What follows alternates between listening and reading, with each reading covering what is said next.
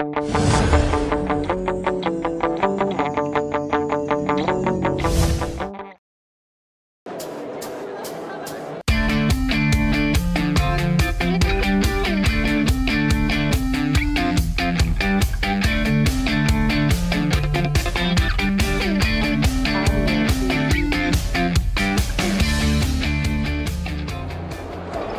existe?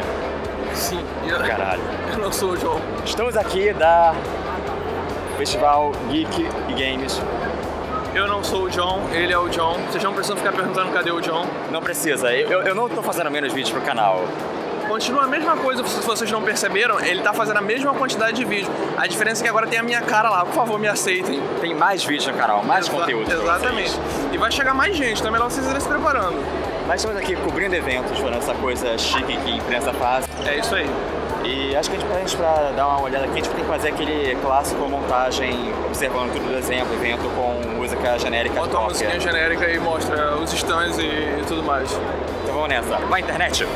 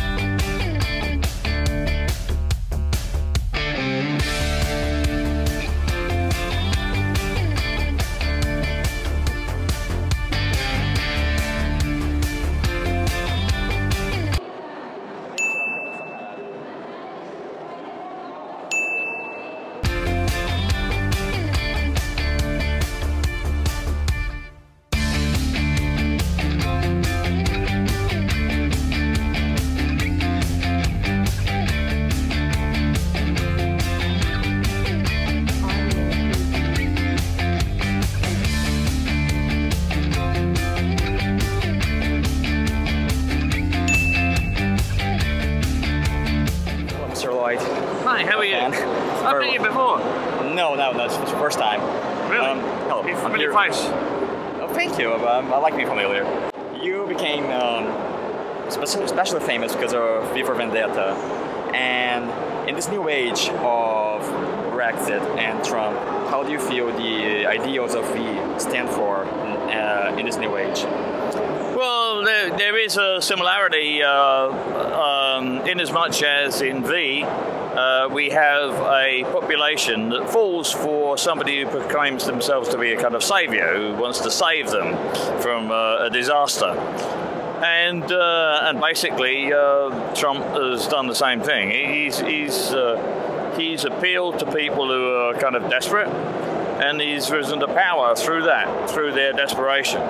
And the people themselves, you know, they do need somebody to help them.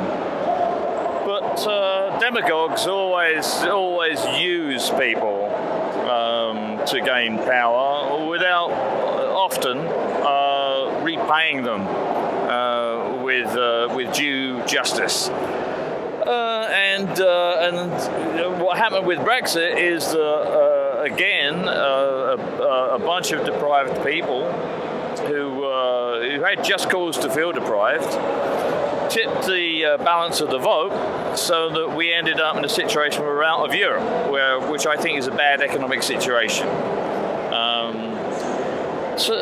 But it's all about people appealing to people's sense of desperation. And sometimes it works out well, sometimes it works out badly.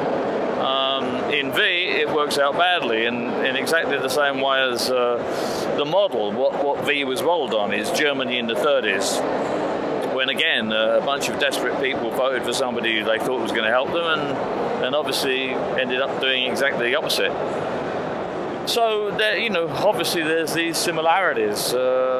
We just have to hope for the best that these appeals to people who are kind of desperate don't lead to the sort of terrible things that happened in V or happened in Germany. So we just have to hope. And however, recently in the last few years, the mask of Guy Fawkes and directly taken from the comic V has gained a big popularity, and it started being used by the anonymous groups and protests and stuff like that. Do you feel the power of the comic has influence and how it can change the world? Well, the power of anything, whether it's a comic, a film, or prose, fiction, whatever, the power of anything it can reach the real world. You know, what you talk about in fiction can actually spread its way into the real world. So that's great. It's great that can happen. I mean, 1984 obviously made an impact and warned people about the possibilities of things. I mean, it can change people's attitudes when you actually tell a story that means something and has a warning message in it, and that's what we did with V. And of course, the mask now is representing what V is all about. At least in one sense, you know, as a symbol of resistance to tyranny or authoritarianism. So but anything could do it. It doesn't have to be a comic. It could be anything. Any means of telling a story can have an effect on the people who see it or read it. My last question. Do you have any new projects you'd like to give us a peek or a shine into our show? Yeah, of course. As you know, right now I'm actually telling people about Aces Weekly. Aces Weekly is an online comic art magazine.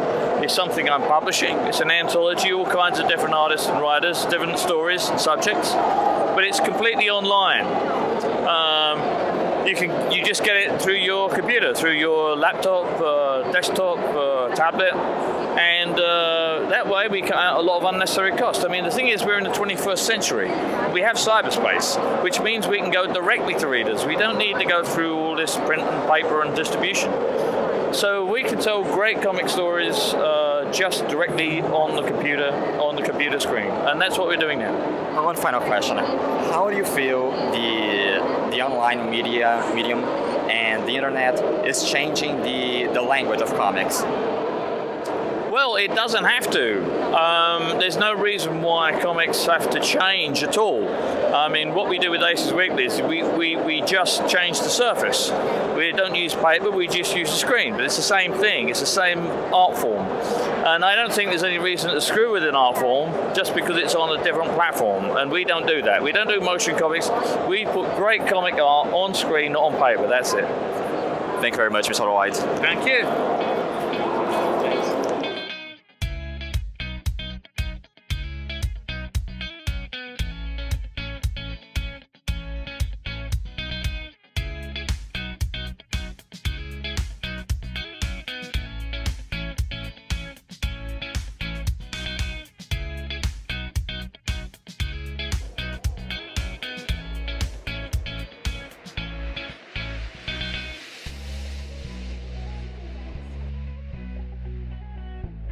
Murilo, você foi a muito mais eventos que eu, incluindo a CCXP. Como você acha que esse daqui se compara com os outros eventos? Ah, sim, cara, não tem nem comparação, não dá pra gente comparar nem a estrutura, nem o espaço e tudo mais. Só que tem praticamente lojas bem parecidas de figures, tem a Comics ali também, tá com 10% de desconto, as lojas de figure também estão dando desconto. E o legal é que tá confortável para andar. Eu não sei como foi ontem, a gente não veio nem na sexta nem no sábado, só viemos hoje.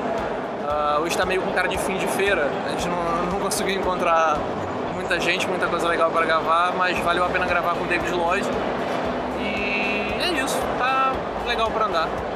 Eu acho que tá agradável, não tá aquele calor infernal. E eu acho que para os próximos anos eles podem tentar expandir isso, porque o lugar, o Rio Centro, é muito grande. Eles estão usando só um pavilhão do lugar. Se quiserem investir uma coisa mais ambiciosa, dá pra fazer um negócio gigantesco.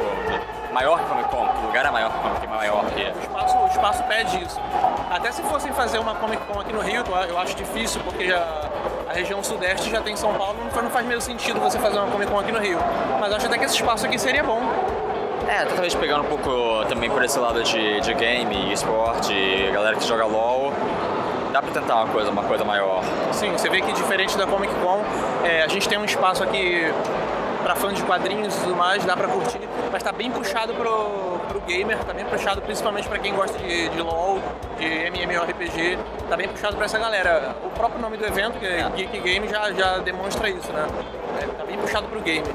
Mas tem o seu espacinho lá do Artisale e a galera que quer expor dá pra falar com tranquilidade. O David Lloyd foi a coisa mais fácil do mundo falar com ele, foi super simpático na entrevista, a gente só chegou, pediu e ele deu. Sim, não tinha muita gente lá também, tava bem tranquilo, quase não tinha fila praticamente, né? Tinha só umas 5 pessoas. Sim, aqui são já 3 horas da tarde e não tá enchendo tanto assim, então nesse caso, pelo menos quem quer evitar aquele estresse todo de Comic Con e tal, eu acho que vale a pena, com um evento mais light, mais agradável, mais fácil de entrar. Sim, principalmente se você só quer vir pra, sei lá, comprar alguma coisa mais barato, tipo quadrinhos que você não encontra. Eu encontrei HQs raras entre aspas, ali na Comics, que não achava mais lugar nenhum, e o preço acessível, 10% de desconto, não tava R$99, né, nem nada do tipo, tava com preço de capa, com desconto ainda, acho que tá valendo a pena. Eu encontrei Asterix por R$20, comprei 4 Asterix, tipo, feliz da vida, valeu a pena só por isso. E acho que isso encerra nossas incríveis aventuras como jornalistas sérios que cobrem eventos. E até lá a gente volta com vídeo pro resto da semana. Nesse meio tempo, faça aquele incrível favor de curtir esse vídeo e se inscrever no canal, comente o que você achou aqui embaixo. Acessem o site também, não se esqueçam de acessar o site. E parem de reclamar quando o Murilo aparece, porque eu continuo fazendo vídeos. O Murilo é simpático, gente boa. Eu sou gente boa, sou muito legal. Acredite em Murilo, eu estou aqui dando meu aval ao Murilo. Tá, então é isso. Alguma palavra final de inspiradora? Não. Não, às vezes é a palavra mais inspiradora. Pessoas, vejo vocês na próxima. Até mais.